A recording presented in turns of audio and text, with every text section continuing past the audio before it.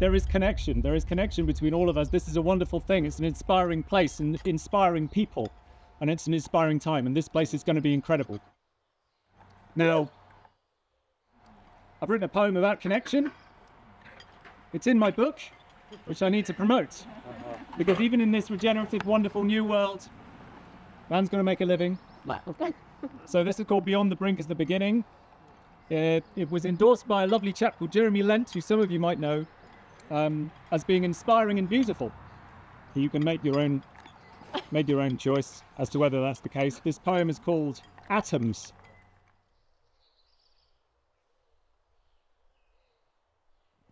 So, atoms. Each of us wakes in the morning, wakes up in a body alone, a flicker of consciousness burning, encased in our flesh and our bones.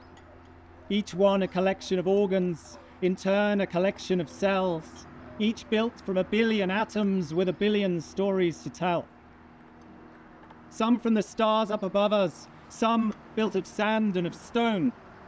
Inside every one of our bodies, see, I've had a brain freeze now. Inside every one of our bodies, a million dinosaurs roam. We're each made of Julius Caesar. We're each made of Emperor Chin. A little of William Shakespeare, a little of Anne Boleyn. And 10 million years in the future, each atom will surely still be the tiniest part of the body that long ago used to be me. Nay.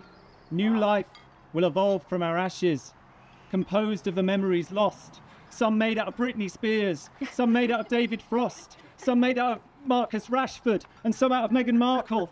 And then your time will come again, another chance to sparkle as the atoms that were you are now in everything alive. You are everywhere at once.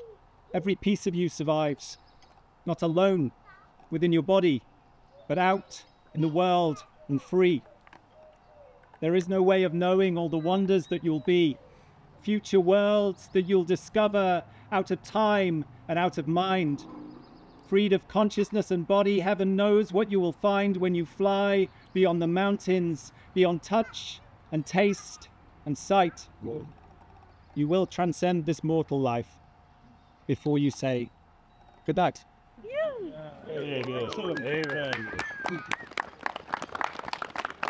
It's going well, Richard.